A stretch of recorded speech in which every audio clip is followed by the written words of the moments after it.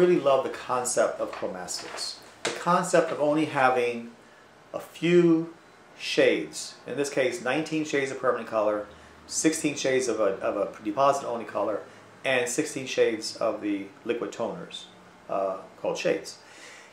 And the concept of being able to blend the colors without them all canceling each other out, without them becoming muddy, keeping the quality of the color and being able to make my own shades is a tremendous benefit.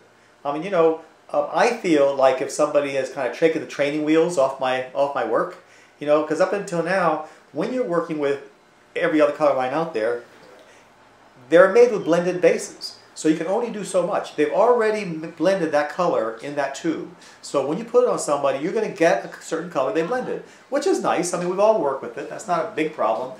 But at some point in your career, if you really get into color, you want to have more control.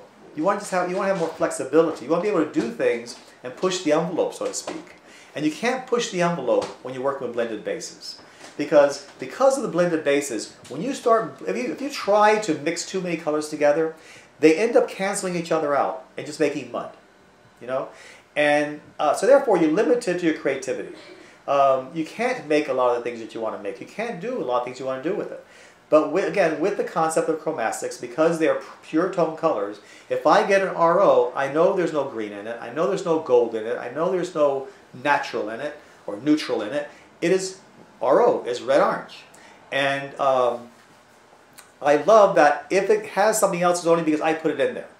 And therefore you can really play with it. It's kind of like an artist with a palette, you know? An artist has a certain amount of colors in a palette, and they basically blend their own colors. And I can do that with chromastics. I can't do that with another color line.